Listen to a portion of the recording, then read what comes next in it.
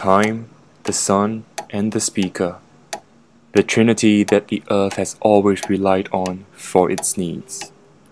The sun in particular has always been the source of light, and being that, the humans of earth saw the sun as more than just a star. It was their God, their solace, the center of their faith. But the sun never spoke to mere mortals. One person had to be elected as the speaker to learn the ways. Jor-El became the speaker, the symbol of peace between humans and the sun.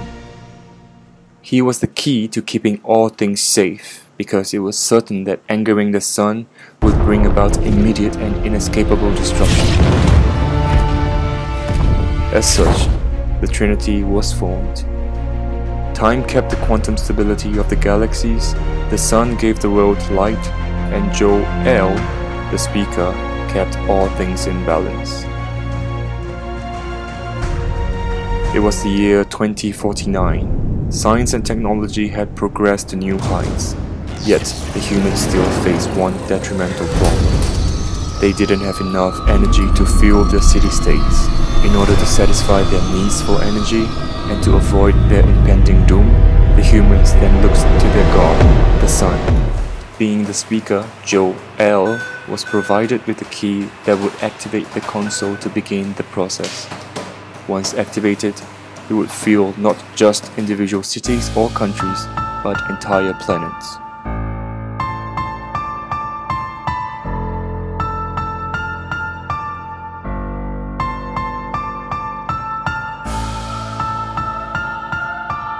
Right as Jor-El was about to activate the console, a hooded, mysterious figure in black knocked him out with a baseball bat and ripped the necklace holding the key from him. What did he want? What was he doing? And most importantly, where were his defined muscles? With Jor-El knocked cold, there was no one capable of stopping the hooded figure and his tribe. The hooded figure smirked and inserted it while making several uncalculated adjustments to the device.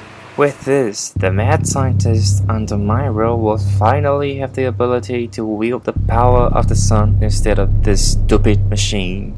The mad scientist, a group of individuals with the same common devious objective, to utilize the sun's power for their own growth and to obliterate every other being on Earth to ensure the survival of their own kind.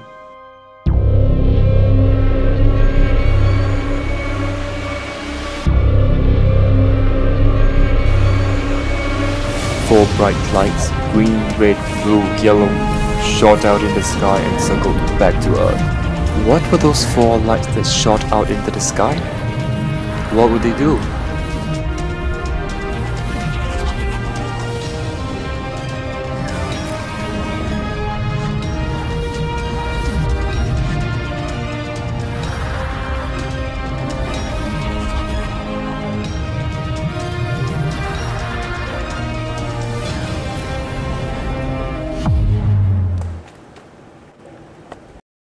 Jor-El is still missing. The key is gone, and the entire console is wrecked. Back on Earth, the humans have been cursed, and are now non-humans but rather alien beings of different era. They have lost their human forms, but they still keep their human sentience. From the past, Narita, the first humans living in this area, the oldest, most traditional group.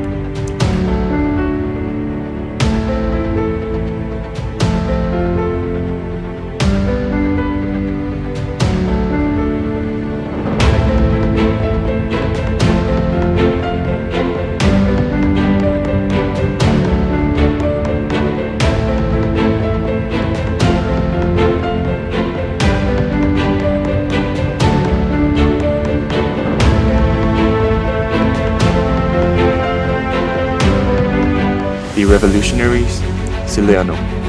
They've long moved on from Earth. It is too mainstream and boring for them.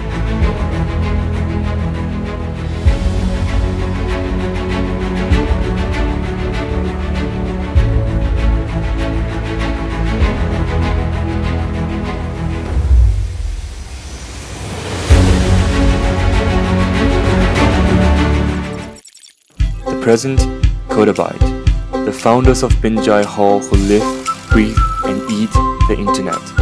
They are not spoiled, no, they are just growing up.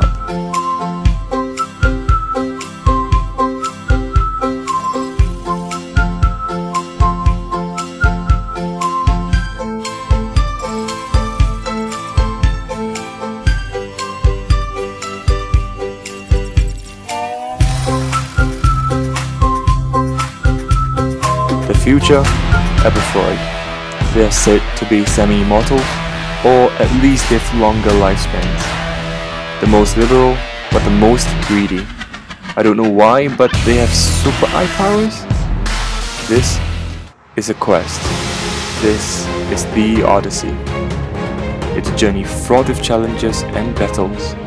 But will they succeed?